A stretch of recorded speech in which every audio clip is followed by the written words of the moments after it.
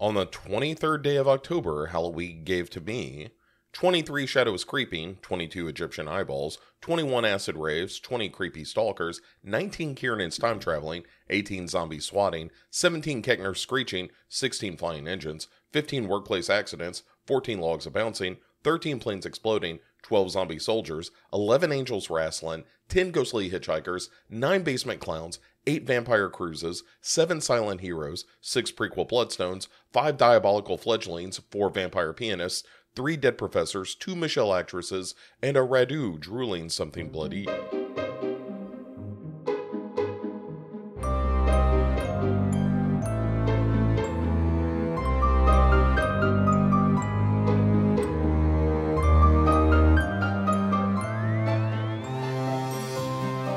Hey everyone, welcome back to the 31 Days of Halloween. Can you believe we are already on October 23rd? That doesn't feel like a thing that ought to have happened yet, but here we are, and happy Monday. I hope it's a great one. We are going to talk today about a movie I had not seen before, but one that I was kind of interested in seeing because I'd heard enough good things, even though I had low expectations for it, that I was exceedingly curious to see it. And that, of course, is The Boogeyman, or as it is known in this household, The Boogerman. And it is a movie directed by Rob Savage, who really shot into the spotlight on the back of the movie Host, that, pandemic era, all in one chat room kind of thing. And he did that, and he did Dashcam, which is a really interesting movie. I'm still a bit torn about that. I should go back and watch that, but I'm still a little torn about that movie. But I enjoyed a lot of it. I don't know. I mean, that protagonist is just so shitty. Anyway, we're not here to talk about Dashcam. We're here to talk about his follow-up, The Boogerman.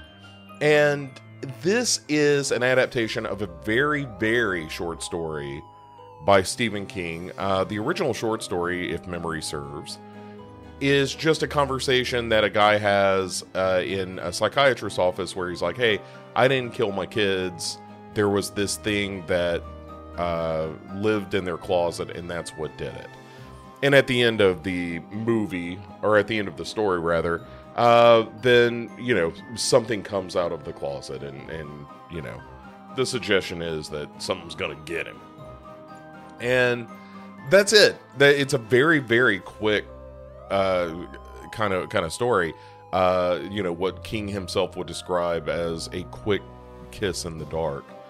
And this follows that seemingly recent trend of let's take 4 pages and extend it into a full-length movie with varying results. Obviously, Pet Sematary Bloodlines is something we talked about this 31 days, and that was a real piece of trash.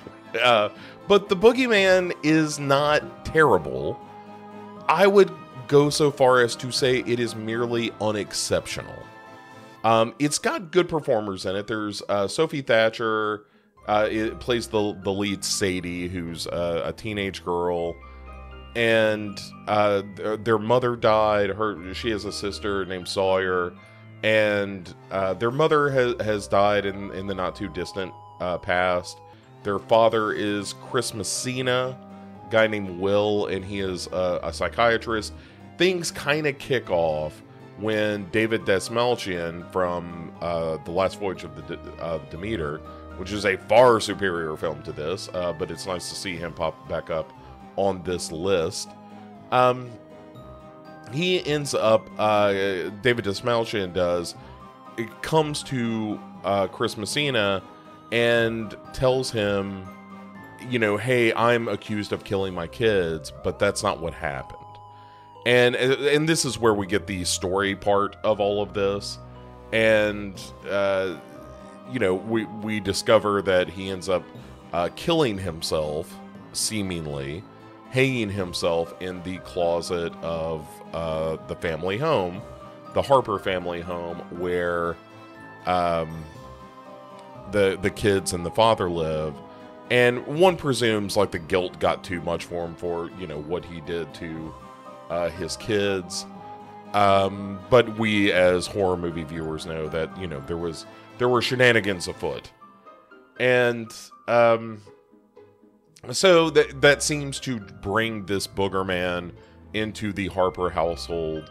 And it's this creature that kind of lives in the closet, lurks about in the shadows. It cannot be seen in the light, or it avoids the light, even though we do get a couple of good looks at it. And that's kind of the movie. Is now there is this creature that hides in the dark that, you know, Sadie Thatcher's character has to first recognize as being a real thing, and then go investigate. Like, she goes back to the home of David Dastmalchian and his wife, who is fully crackers, like has gone full bananas. And she ends up, like, kind of using Sadie Harper, Sadie Harper is her character's name. Sadie Harper, Sophie Thatcher gets mixed up in my brain because I'm old and confused. But yeah, uses her as bait a little bit. The mom is played by Marin Ireland, David Dastmalchian's wife, who you might know from Hell or High Water, I guess, but recently she was in Justified City Primeval, and that's kind of where I know her from. And she's quite good in that, and she's good in this. It's not a giant part, but, you know, as playing the wife who has gone around the bend, thanks to, you know, her husband and children all being dead now. Although her housekeeping, let's be honest, has suffered as a result of this. Her house is filled with disgusting food, left out everywhere. You know, like, I understand the depression and that she has become single-minded in this need to, I've got to destroy this thing. But also, like, you know, I'm not the cleanest person in the world. You know, sometimes I'll leave a pizza box on the counter for, let's say, 24 hours or so. But eventually you pick that shit up just because it's in the way of other stuff you need. Like, she's still got to eat and shit and all the things a human being has to do to survive. Like, you've got to move that stuff around a little bit. And I don't, anyway, it's one of those things that in a horror movie, I'm like, so how is she just surviving day to day then? Also, is she just getting money from life insurance? Is that how she is surviving? Because she's clearly not going to work anymore. Or maybe we're just like pre-foreclosure or something. I don't know. There's a lot of stuff going on I don't have a whole lot of great answers to. Anyway, so all of that is going on. And so the emotional core of the movie is, this is a family, the Harper family is fractured by the loss of the mother, and they're trying to find ways to come together and move forward, like be a family again. And in the meantime, you know, there's this monster that could be trying to kill Sawyer, the youngest child, as well as Sophie Thatcher. And that's kind of the movie. And it's a creature feature for sure. It's got a pretty good emotional core. All the performances are pretty solid. You know, shout out to Madison Hugh, who is Bethany. It's one of Sophie Thatcher's friends, who, like, some of her friends are real shitty about the fact that her mother died, and seem to be like, there's a scene where they all the kids get a little high and end up you know, playing a game which ends up with the Boogeyman, you know, scaring the shit out of Sophie Thatcher, and she freaks out and stuff. And but Madison Hugh is the one friend that kind of sticks with her and is a pretty good character. Like, it's an interesting character that she's sort of caught between the social group and her friend Sophie Thatcher, and there's some interesting stuff there. Like, all of this is kind of just good enough. And it's a real bummer when you're watching this movie that the whole thing feels very routine. Like, Rob Savage is a good director. And so all the monster stuff is staged fairly well. It's very predictable. there's just nothing surprising about this movie. I mean, it is. We talked about Totally Killer being a completely adequate viewing experience, and on the Discord we talked about a little more of like the Totally Killer is a perfect 3-star movie, you know. And I think The Boogeyman falls into that category of this is a perfectly fine movie. There's nothing about it that's bad. There are some good performances. There aren't any scares that are gonna, you know, knock you back on your heels. There's nothing about it that's terribly memorable. Other than I think David Dastmalchian, seeing his performances in this movie and then in Last Voyage of the Demeter, it gave me such an appreciation just for him as an actor of like, oh, these are two wildly different roles. One is very withdrawn, and in The Boogeyman, he is like so depressed and closed off and wounded. And Last Voyage of the Demeter, he's a lot more boisterous. Like, he's just a good actor, and I want to see him in everything now. Much like when we talked about all of the House of Usher stuff, like, I want to see a movie with like him and Mark Hamill, really just the entire cast of House of Usher. Like, let's bring David Dastmalchian into the Mike Flanaganiverse so that I can have all my favorite actors and actresses just working with him now. You know, like, let's get Cate Blanchett in there. You know, my laundry list of people that I think are underrated or are just, you know, at the top of their game. Let's bring back the ghost of Philip Seymour Hoffman into a Mike Flanagan film. Anyway, I'm just, you know, spitballing about the seances I want to conduct now and not talking about The Boogeyman. Yeah, and I guess at the end of the day, that's the problem with it, right? Is that it's fine. The Boogeyman is a fine movie. If you see The Boogeyman, you're probably gonna, you know, be entertained enough. But it's just completely unexceptional. And I think as a result of being completely unexceptional, I kind of don't recommend it. Because they're just better creature features. There are better versions of this kind of story. Good enough isn't good enough all the time.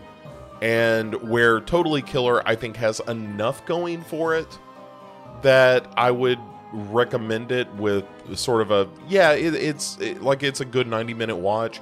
The Boogeyman, I think, is just, there's just not enough there for it to be a real recommend. I think it's okay. But that's just not good enough these days for this kind of horror film, particularly in a year where you've got, you know, movies like Demeter and movies like Talk to Me, and, you know, like, there's kind of a laundry list of, or even Influencer. We talked about that recently, and Influencer, while not, you know, the most mind-blowing movie you've ever seen, has such a good performance at the middle of it that it's kind of undeniable that you should see Influencer if for no other reason than Cassandra Node. Whereas this just doesn't have anything like that. Like, Dastmalchian just isn't in the movie enough for him to carry the film. Like, he's only in it for 5 minutes. If he were all through it, maybe we got something. But yeah. It's just a bummer. Like, why can't Mark Hamill just show up as the fixer from House of Usher in this movie to be like, look, I hear you got a Boogeyman. I know a few things about Boogermans. I'll take care of this little problem for you. That's my impression of Mark Hamill in House of Usher. You're welcome, world.